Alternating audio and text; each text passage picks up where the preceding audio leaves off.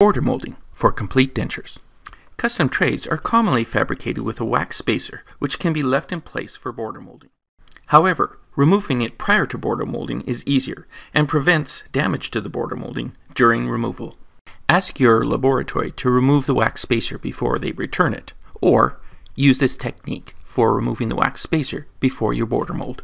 Prior to border molding, the tray should be comfortable and adjusted to be stable and not lift during manipulation of tissues. There should be 2 to 3 millimeters of space between the edge of the tray and the height of the vestibule. If the flange is too long, or if there are any sharp areas, adjust these on a lathe or with a burr in a handpiece. Border molding can be accomplished with one of several materials. I will demonstrate with modeling compound, which is inexpensive and easily correctable or added to. Heat a low temperature water bath to between 135 and 140 degrees. The temperature indicator should point to the one on the 140 on Hano water baths. Dry the periphery of the tray. Otherwise, the compound may not stick. Heat the modeling compound using a Bunsen burner or butane torch until it just starts to droop. The compound will continue to soften after it's removed from the heat source. It is an insulating material, so if you heat it until it's really runny, it will continue to soften and be difficult to work with. Apply compound to the edge of the tray in a thickness just slightly narrower than the compound stick. Flame with a hand torch until all seams or sharp contours have disappeared. Then temper in the water bath for several seconds. This will prevent burning the patient. The hot water bath is set to a temperature that will keep the compound soft for an extended period. Once tempered, and if desired, the softened compound can be shaped with dampened fingers prior to intraoral insertion. Border molding is easily accomplished with the operator seated and the patient proclined. Have the patient keep their lips relaxed and use a mouth mirror to slightly retract one side of the mouth for easier placement of the tray with the softened compound. Mold the softened compound by pulling on the cheeks and lips, making circular motions, and having the patient make functional movements, such as pursing or puckering their lips. Remove the tray and inspect. Material that has been properly molded will have a matte appearance due to contact with the tissue. If the compound remains glossy, this is an indication that either the compound hardened prior to molding or that there was insufficient compound to make tissue contact. Before moving on to another portion of the tray, trim any excess compound that has overlapped the internal surface of the tray or any external material that is thicker than 4 to 5 millimeters. Blend the compound with the tray internally and externally so there are no ledges. Clean and dry the tray before adding additional compound. Repeat until the periphery is completed. When adding compound, make sure that the junctions between the molded segments are flamed to blend and eliminate any seam lines. At the posterior of the custom tray, compound is added on top of the tray rather than at its edge. After tempering, the tray is seated firmly in place. Excess will express posteriorly from the tray and need to be trimmed back to the vibrating line. Palpate past the hard palate until reaching the displaceable soft palate. Mark the location and have the patient say ah. The line should not move. Say ah.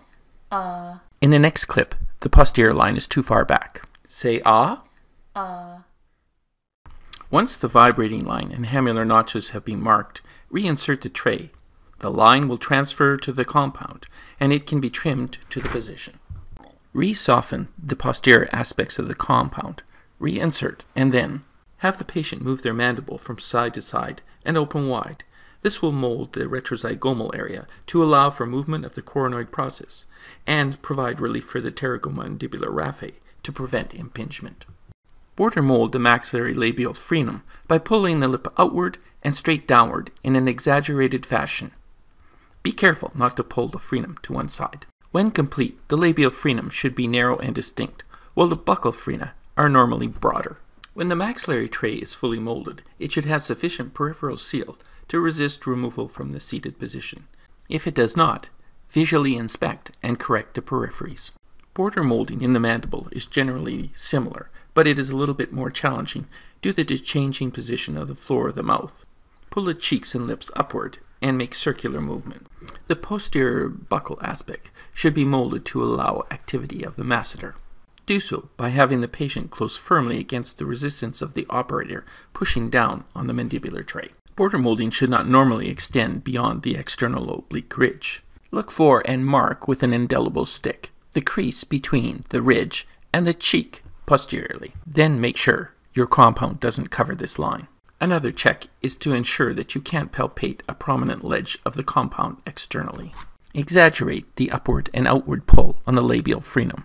Lastly, mold the lingual aspects of the tray. Both the posterior borders and the lingual frenum can be molded by having the patient touch their tongue to the corners of the mouth, up to the palate, and to lick their top lip back and forth. The retromolded pads should be covered at least partially to provide a seal and comfort. When completed, the border molded tray should not lift with normal tongue movements. Most mandibular arches don't provide the retention of a maxillary arch. Nonetheless, if there is a good ridge and you follow the steps I've two-mirror impression technique for complete dentures. The two-mirror impression technique can be used for any impression, but it is particularly helpful when one needs to capture the vestibular roll, such as for complete or removable partial dentures. The goal is improved visibility with full capture of the vestibule with a minimum of voids. In this video, I will demonstrate the technique for final complete denture impressions. Prior to final impressions, ensure that the custom tray with border molding is properly extended. See my videos on these topics for more information. Prepare your custom tray by removing any wax spacer and smoothing any sharp edges or areas of excess that might distort tissues or be uncomfortable for your patient. Blend any internal edges of acrylic or border molding that could distort tissues or cause discomfort if the tray is seated too firmly. Use acrylic burrs to adjust the tray if necessary. Place a number of holes in the custom tray using a number 2 round laboratory burr. These holes will allow release of hydraulic pressure to minimize displacement of movable tissues during the impression. They will also help retain the impression in the tray. Coat the impression with a very thin layer of adhesive and allow it to set for a minimum of 5 minutes. Use small disposable brushes or cotton tip applicators. There should be no pooling of adhesive on the tray. A thinner layer is actually more effective than a thicker layer. Place the patient in a supine or reclined position, which makes visibility easier with the added benefit of being more ergonomically comfortable for the operator. If the patient is fully supine, the tongue will naturally fall to the back of the oral cavity, blocking access to excess impression material at the back of the tray. The vast majority of patients do not have a problem with gagging using this technique. Place a couple of cotton tip applicators on the operator's tray for use during the impression. Instruct the patient to relax their lips and cheeks. This will make it easier to insert the impression tray. Begin with the clinician and an assistant, each with a mirror. Place the mirrors at the location of the canines and retract the lips and cheeks by moving the two mirrors until both the anterior and posterior vestibules are visible at the same time. By exposing the vestibular roll, impression material is able to flow to the depth of the vestibule without trapping air. This minimizes the possibility of voids or underextensions in these critical areas for denture retention. Prepare the patient for the impression. Lightly and quickly dry the tissues with folded gauze using cotton pliers to minimize repeated contact that could stimulate salivation. In the mandible, use a similar technique unless there is excess pooling. In the latter case, you may find that placing 2 to 3 folded pieces of gauze over the vestibules to be a better strategy. Remove them with cotton pliers just prior to making the impression. Remove the cap from the impression cartridge and express a small portion of material. Attach the mixing tip and express a small amount prior to loading the tray. Load the tray quickly using a slight vibration to cause the material to flow smoothly. Bring the material up and over the peripheral edge of the tray to ensure capture of the vestibular fold. Fill just enough to cover the surface of the tray with impression material. If the tray is filled fully, there will likely be excess material, which can cause overextension of the flanges, distortion of movable tissues, and/or gagging. Use a number 7 spatula to quickly smooth and pull material over the borders, if necessary. With mirrors in position, place the impression tray intraorally, beginning insertion slightly sideways and rotating it into position.